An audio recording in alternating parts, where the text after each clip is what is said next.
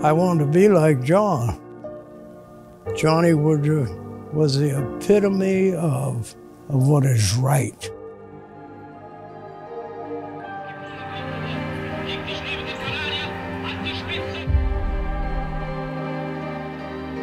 America had an opportunity to have the red, white, and blue fly on the gold medal stand in the Berlin Olympics. Let's confront the world with what Nazism represents. There were athletes who were basically tormented to be here. Be one generation removed from slavery, then flying half across the world. The booing, the jeering, you know, the things that made them know, we don't want you here. And that could not have been comfortable. You got to be a dynamic athlete and tremendous courage, too. The assumption was there weren't any black athletes who were as good as any of the best white athletes. And he had to actually run further than anyone else in that race. He felt as though he should have won. His strategy at that point, it was just basically survival.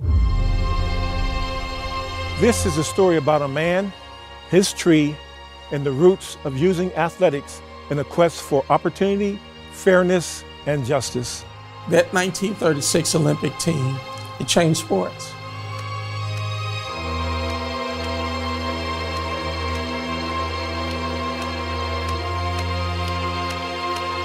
What we did, we destroyed his master race theory.